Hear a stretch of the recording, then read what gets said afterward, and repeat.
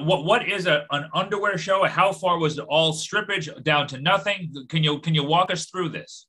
Sure. All right. So I've always been a fan of kind of, having a few drinks and performing in my underwear. It's always been, It's Sure. fun. You can't go wrong with it.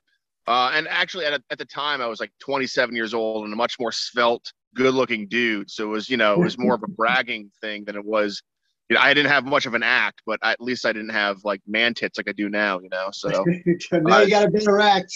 yeah. Now I'm gonna be funny. So I've always liked the comedy, the underwear show, and I had this idea called the Adam and Eve show, where every comedian was going to be completely naked except for leaves pasted over their private parts, and do comedy with leaves pasted on them, right? Like Adam and Eve.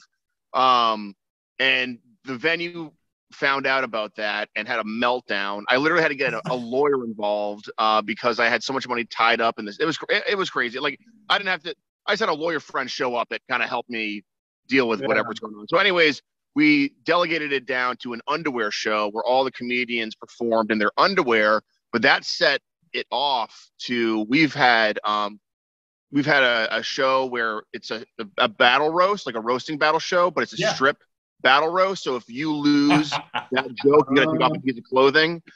We did 1 year. I don't know if I should talk about this, but we did a underground show at a venue I will not disclose. It was a private show, so I will say that, but it was a completely naked comedy show.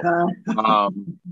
And but with that said, for myself, I've performed at Skanks Fest as a naked roast battler. So I like the nudity in comedy. It's not a bad thing.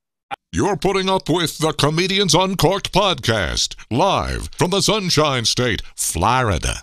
For this and way more content, check out our Comedians Uncorked YouTube channel and hit subscribe.